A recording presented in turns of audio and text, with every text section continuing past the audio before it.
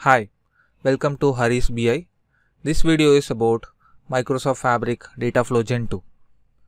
In this video, I am going to cover what is Dataflow Gen2, how to create a Dataflow Gen2, and I am going to talk about the difference between Dataflow Gen1 and Gen2 and so on.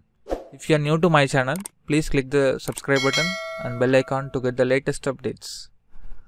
Let's get started. Dataflow Gen2 is one of the component which got added as part of the Microsoft Fabric. So you have to create a workspace, and that workspace should have a Fabric capacity on it. So either it can be a trial or a Microsoft Fabric capacity. Once you have the workspace created with the Fabric capacity, and if you are in a Power BI experience, you can click New, and you will see an option called Dataflow. This is Dataflow Gen1. To see a Dataflow Gen2, just click Show All. It will show a data factory. Under data factory you will see a Dataflow Gen2, right? Either you can go like this, or you can go to data factory experience and you will see a Dataflow Gen2. And when you click Dataflow Gen2, it will land into a Dataflow Gen2 page where you can start create a data flow. So this is the landing page where you have option to connect to different data sources as like Dataflow Gen1. Let's get started with importing an Excel sheet, and let's create a Dataflow Gen2. So I'm choosing import from Excel, and I have a Excel stored in my local. I'm choosing this option, upload file. Click browse, and then I'm selecting this Excel file. Since I have uploaded from my local system, this file will be loaded into the SharePoint site. From there the data will be extracted. So moving forward, if you want to load the updated file, you have to make sure to go to this site, so which is this, and then go to apps folder, and you will see a folder called Microsoft Power Query. This folder will be automatically created as part of loading that Excel file on Power BI experience. And go here, and you will see an uploaded files folder created. Within that you will see the file that you loaded now, which is this file, ADW sales product. And now you can click next. Once you have uploaded the file, and the experience that you get after that file loaded will be same as Dataflow Gen1, or even it will be same as the Power BI desktop Power Query experience. Choose whatever sheets that you want to load as a table, and then click create. Once these tables are loaded on Power Query layer, you will see the exact same experience as like Dataflow Gen1. But if you see here, there is a new feature called add data destination. So this will help you to store these results after transformation to a different target systems. So as of now, these are the different data sources are supported. You can load these results into either SQL database, Lakehouse, or Data Explorer, or even Synapse Analytics. So let's try to do some transformation. So I have selected the product table, and I'm choosing a specific column. So I don't want reorder point, and then wait, click OK. So I've done a very simple basic transformations. Now let's try to use this option, add data destination. So when you choose this option, you have to choose the respective databases or data sources. I'm going to choose this Azure SQL database. So which means I want to store these results, the product table results, into this database table. So I can pass my Azure SQL Server credentials, and I have the connection created already. Click next. This is the name that table will be created on your the target database, and you have two options. Either this will create as a new table on the selected database, or if you have the table already in place with the proper column and data type, you can choose the existing table from any of this the database. So I have just selected new table, click next, and here you have two options. So one is let's say if you want to run this data flow, and you whenever you want to run the data flow, you want to truncate and then load new data, you can choose this option, replace. Or let's say if you want to load or append data on a daily basis, you can choose append option. But now I'm going to choose replace, and make sure all of these columns are mapped, and you have some warning. Well, let's ignore this for now, and click save settings. So once this save setting is done, which means all the configurations are done, and if you want to do the same thing for the other table, internet sales, you can still do that. If you have not selected any table, or if you have selected multiple table, you will not see this option available, add data destination. This is something for a specific table. Let's say if you want to configure add data destination, you have to choose the specific table, then you will see add data destination. Once you have configured the added data destination for this table, you will not be able to configure one more destination for the same table, because as of today this is just supported for only one data source. Right, if you see here, this is the one that we have configured, which is showing under data destination. If I go back to the internet sales, you will see the data destination option is available because we have not configured for this table.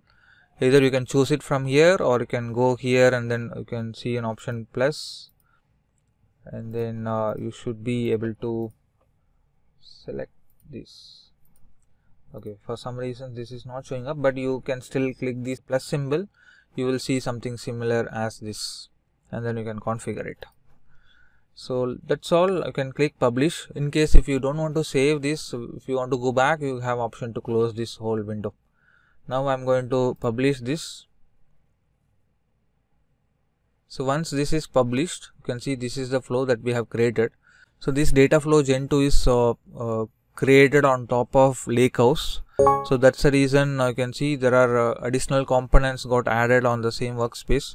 This is to help adding a staging layer.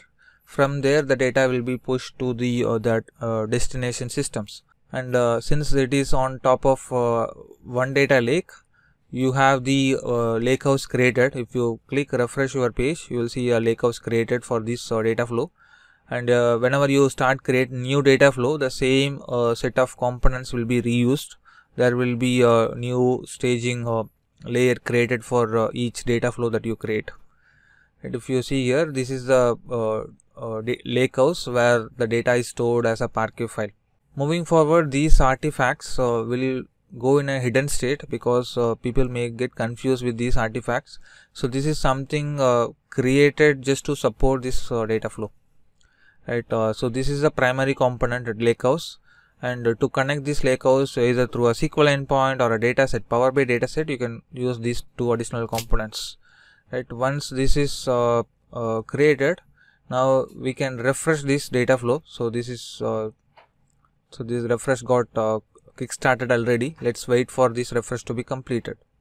So once this refresh is completed, you can go to refresh history and you can see the status. You can see the refresh got completed.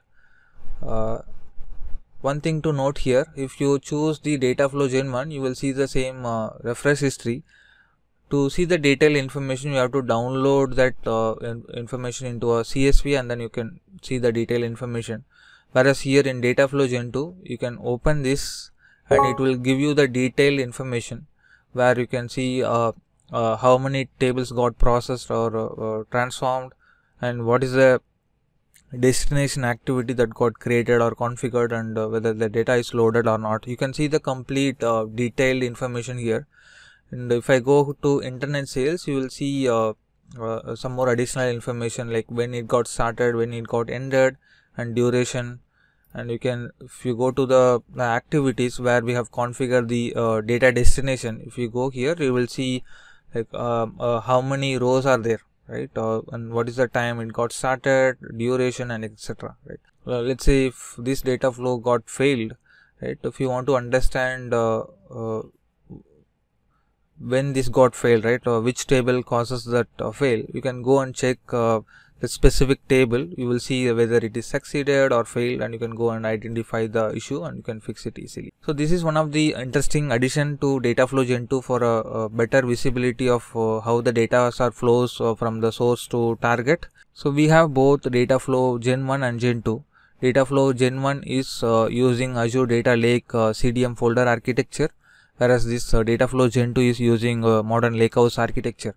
Right, so this is more powerful in terms of getting more compute and process the data and load the data into the target system easily and effectively. Right, but still you have some use cases where you have to use the Dataflow Gen1. So we have a detailed documentation available on Microsoft site. I'll share the link on the description. So this is a comparison like Dataflow Gen 2 and Gen 1. And if you see, Dataflow Gen 1 has covered all of this, but if you see these set of features which are not available in Dataflow Gen 2, right? So direct query option is not there in Dataflow Gen 2, which you have to go and use Dataflow Gen 1. And then incremental refresh is not there. AI specific insight supports are which are not there in Dataflow Gen 2. But you have added advantage like you have Dataflow created, and also if you have configured the add data destination, and then same table can be used for your datasets, Power BI datasets, right? You still can create a Dataflow Gen 2 without configuring add data destination, right? The same data can be used for your Power BI datasets. The experience on consuming these Dataflow tables on Power BI desktop is still same. So how you connect your Dataflow Gen 1 tables or entities, the same way we are going to connect Dataflow tables. And not just this, right? Since they have introduced Dataflow Gen 2, you may be interested to use Dataflow Gen 2 for various reasons. If that is the case, you have option to export your Dataflow Gen 1 and import it into a Dataflow Gen 2 architecture, right? So to do that, you can go to your Dataflow Gen 1. So this is Dataflow Gen 1, and you have option to export the template. Go to edit,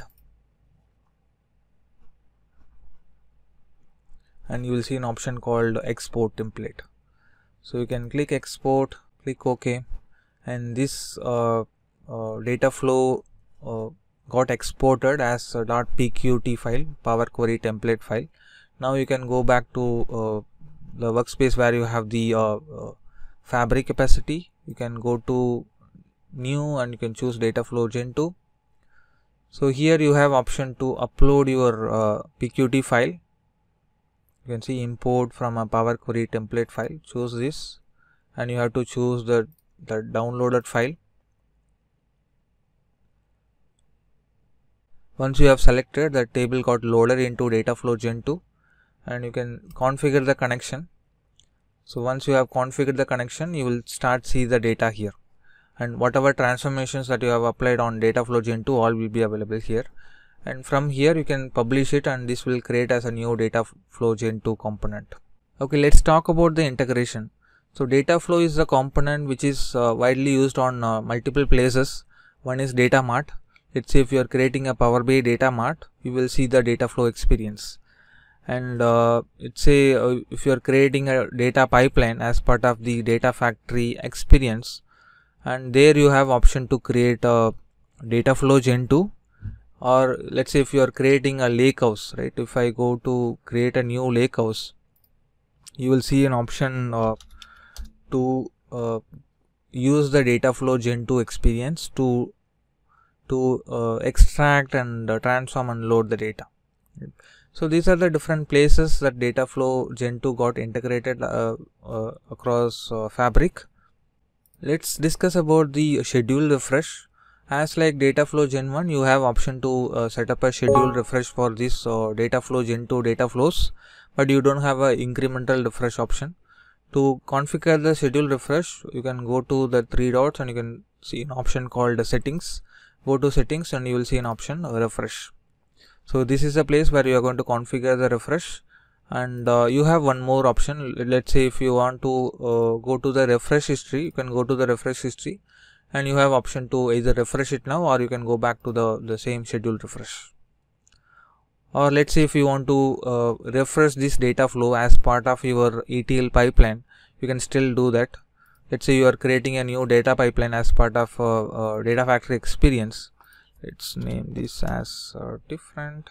Click create, and here your data engineering team is going to create different pipelines, and you can still add your data flows here, data flow, and then if you go to settings, you will see the data flow which are created as part of the same workspace will be listed out, and you can choose and then save it, and you can configure the schedule, right? So which means this data flow Gen 2 will be triggered as part of your IDF pipelines. So that's about Dataflow Gen 2. I hope you like this video. Please click the like button and share it with your friends and colleagues. Thank you.